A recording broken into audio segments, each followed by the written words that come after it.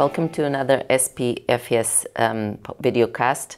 Today we have with us Dr. Mohamad Nouri Sharikabad from the Norwegian Institute of Public Health, who is a WHO Collaborating Center for Drug Statistics and Methodology. Hello, how are you? Thank you so much for being here. Thank you so much. Thank you for inviting me. Okay, we have some questions we would like to ask to you about a little bit about yourself and what you do at the WHO Collaborating Center for Drug Statistics and Methodology. Sure.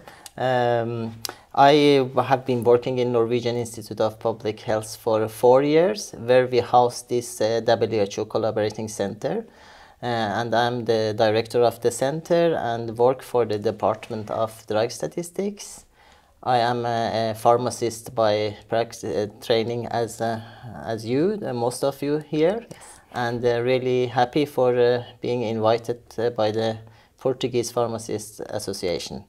So basically what we do in this WHO Collaborating Center is that we assist WHO in making this classification, ATC, on the behalf of WHO.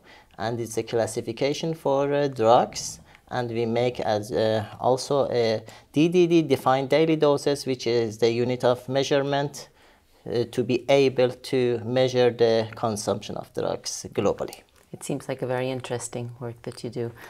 We hope so, and we think it is necessary. It is necessary.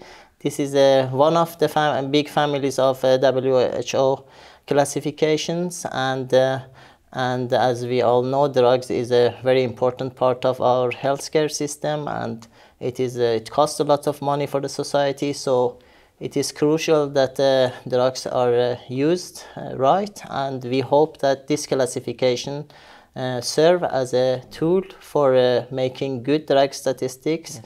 Both for research and other purposes. And to help the rational use of medicine as Sure, well. that is the optimal use of Yes, it. exactly. Yes. Can we talk a bit more about the drug databases in Norway and probably a bit about the e-health systems that you work with? Yes, we can do. We have two main sources for drug data in Norway.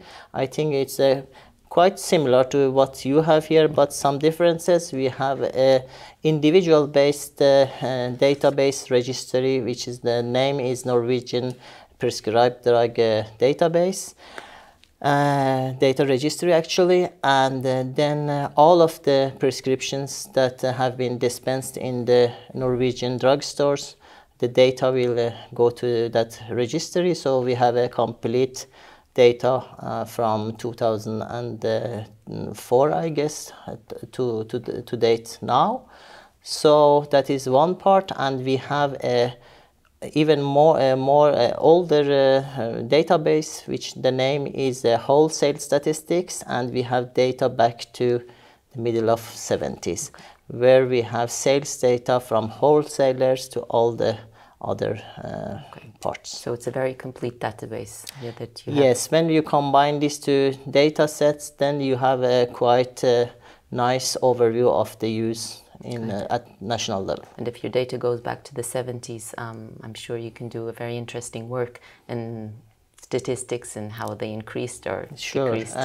We have used this data both to support government decision makers and others for a long time. So we hope that we can develop and modernize this databases according to the needs of today and in the future. Okay, and the e-health systems that e-health system are a fast proceeding science field in itself, and we have many registries in Norway, and I think the challenge will be that we make systems that can crosstalk and we can put together data for all purposes, not only research for academia, but for decisions makers based on several databases together. And a good example of the use was during the pandemic, where we made a database which combined data from many sources, and we could manage day by day how the pandemic were supposed to be handled. Okay, thank you very much. Thank you for joining us in another video cast, and I wish you a good journey home. Thank you so much. Nice to be here. Thank you.